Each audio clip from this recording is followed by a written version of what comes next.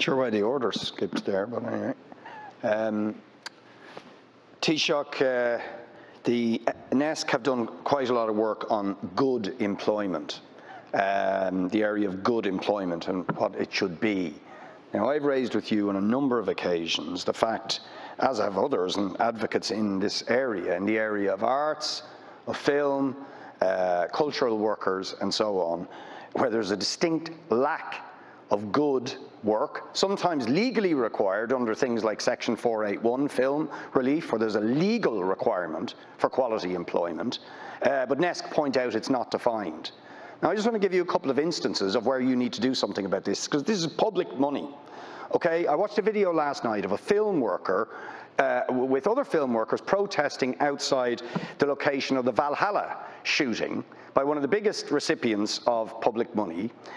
Somebody who'd worked in film for 40 years and who is not working now on Valhalla, had worked in all the previous Vikings films, but not working because he said he was blacklisted along with other workers because they had pointed out at a joint Oireachtas committee back in 2018 that in fact all this public money was not leading to quality employment and training, that there was actually virtually no proper jobs or any sort of job security or any pension entitlements for workers in the film industry, and these workers are being blacklisted from working. People have worked for decades being blacklisted, and structurally they are allowed to do this because the producers tell the government, oh, this is a film-to-film thing, you can't have security of employment, and the Department of Arts and the government allow this to continue, when in fact EU state aid rules insist that public funding for the arts must be linked to creating a permanent pool of secure employment. Even if it's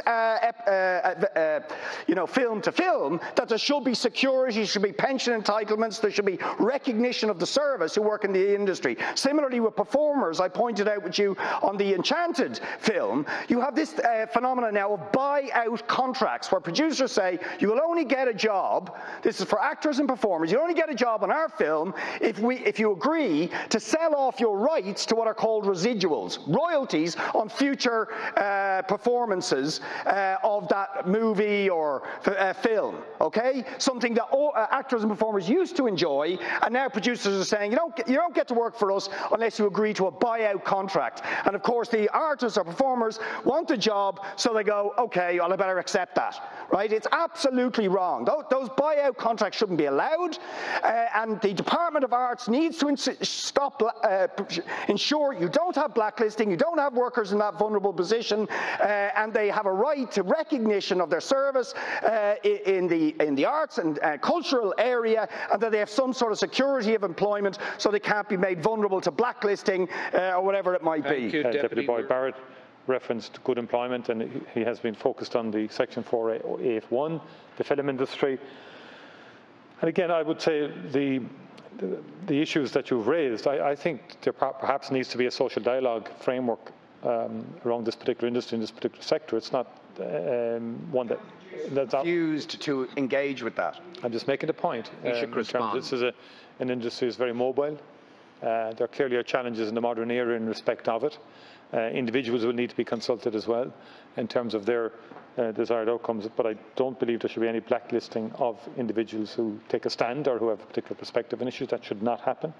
I can see the complexities around security of tenure, pensions and so on. I don't think it's as simple as articulated, but that said, workers need rights even in sectors that are more challenging than maybe the traditional conventional approach. But the balance then between facilitating investment inward in film production and industry has to be weighed up as well. So I'm open to the best avenue to pursue this. Deputy Murphy also spoke about the work experience programme. I think activation works, Deputy. I genuinely do. I don't believe this is about suppressing wages at all.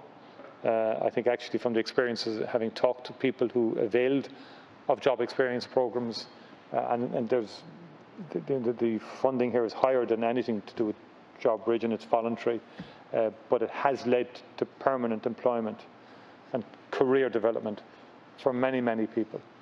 And many young people often rightly say, I don't have experience in a given area.